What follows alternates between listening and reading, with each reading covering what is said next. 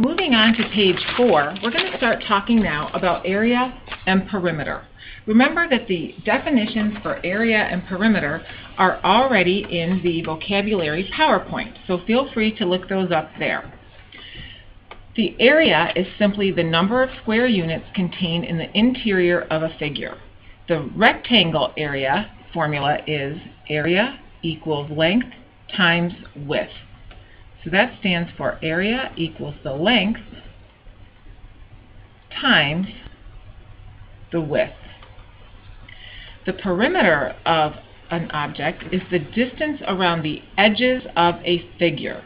And the formula for perimeter is P equals 2L plus 2W. This stands for perimeter equals 2 times the length plus 2 times the width. In the following two examples, we're going to find the perimeter and the area of each rectangle. In this first one, my area would simply equal the length times the width, which would mean that A equals 3 times 10. Therefore, A equals 30 meters squared. Whenever we're finding area, because we're multiplying two distances, we will get a unit that is squared. If we had measured this in feet, we'd have feet squared. If we had measured it in miles, we'd have miles squared. To find the perimeter of this rectangle, we use P equals 2L plus 2W, which means 2 times the length of 3 plus 2 times the width of 10. This gives me 6 plus 20, which is 26 meters. Perimeter is simply a distance. Therefore, the units are not squared. In the second example, I'm going to find area as length times width, and that would be 1.5 times 4, or 6 meters squared. The perimeter is 2 times the length plus 2 times the width, which gives me 2 times 1.5 plus 2 times 4. When I simplify, I'm going to get 3 plus 8, which equals 11 meters. Just a reminder, area is always units squared, and perimeter is just units, straightforward. A common problem that we look at in geometry is to find the difference in the area of two shapes. So we're going to start out simply using rectangles to get us started. In order to find the difference in the area, what I'm looking for here is if I took the large rectangle and I subtract the inside rectangle, I'm going to get all of this shaded area here. This is what I want to find the area of. Okay? So for the large rectangle, the area of the large rectangle, area equals length times width, which will be 12 times 10, or 120 feet squared. The area of the small rectangle is also area equals length times width, which would be 6 times 6, which is 36 feet squared. These symbols right here mean congruent. If you have line segments marked by congruent symbols, it means that they are all the same. So if the first one is labeled 6 feet, then all the sides are 6 feet, as long as they have the same congruent symbol. Once I have the two different areas, in order to find the difference in the areas, the difference will simply be the large rectangle minus the small rectangle. So in this case, I would have 120 minus 36, which would give me 84 feet squared.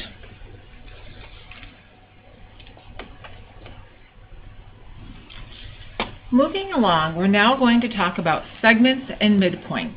Again, the 5 terms at the top of the page can be obtained from the vocabulary document on the wiki page. Another postulate that's important to know is called the ruler postulate. It simply states that the points on any line can be paired with real numbers, and remember the script R with a double bar stands for real numbers, so that given any 2 points, P and Q on the line, P corresponds to 0 and Q corresponds to a positive number. So, for example, on this number line, if I were to plot the point X at 2 and the point Y at 8, I would be able to find the distance between these 2 points by moving the X to correspond to 0, and since I moved it 2 spaces, or 2 units, I would do the same to the Y. This would allow me to see that the distance between X and Y is actually 6 units. X equals 2, Y equals 8. To find the distance between the coordinates, we always use the absolute value. The reason we do that is because distance is always positive.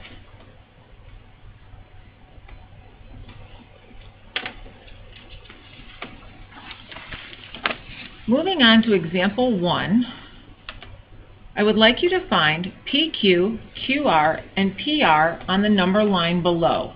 Remember that PQ with a line segment or a line symbol above equals the line with points P and Q. When PQ are written together without a symbol above, this actually means the distance between the points P and Q.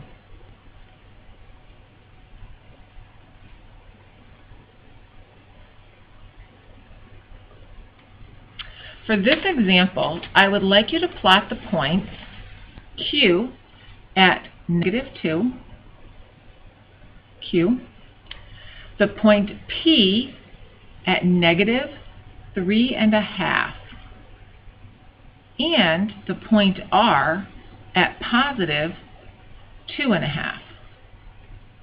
So there's my 3 points on this number line. In order to find PQ, which will be the distance between P and Q, I will use the absolute value of the number -2 minus a -3.5.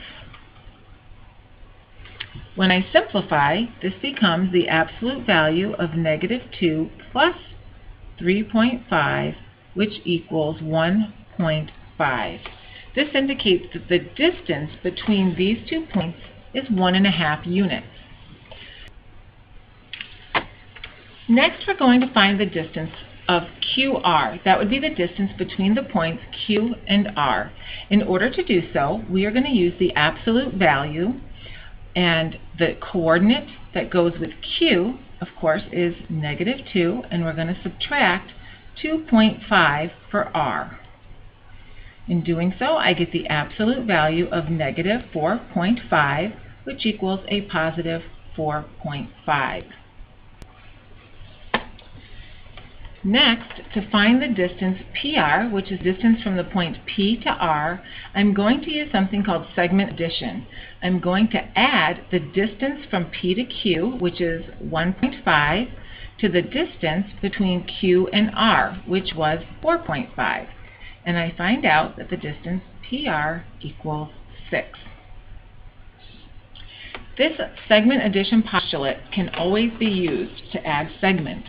The postulate says that if Q is between P and R, then PQ plus QR equals PR.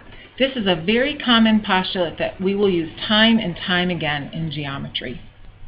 In the next example, I'd like you to label this line to have the point N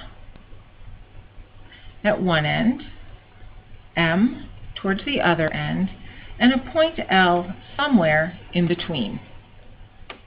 The directions say find LM if L is between M and N, and NL, which would be this distance, is 6x minus 5, and the distance LM is 2x plus 3. We also know that NM equals 30. That means it is the distance from N to M, and it is 30. I can use the addition postulate in several different ways. For a problem like this, what I would do is I would say that NL plus LM equals NM. So in setting that up, I will have 6x minus 5 plus LM, which is 2x plus 3, equal to 30. At this point, I simply combine like terms and simplify. So I will get 8x minus 2 equals 30.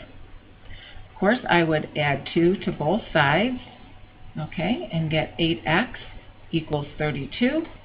Divide by 8, and I find out that x equals 4. However, I'm not quite done. With any word problem, it's always important to go back and ask yourself, what is it they're looking for me to find? They want to know the distance LM. What I have found is what x represents. So to finish the problem, I need to go back and plug x into the value for LM. Since LM equals 2x plus 3, and I now know that x is 4, I get 2 times 4 plus 3, which tells me that LM equals 11.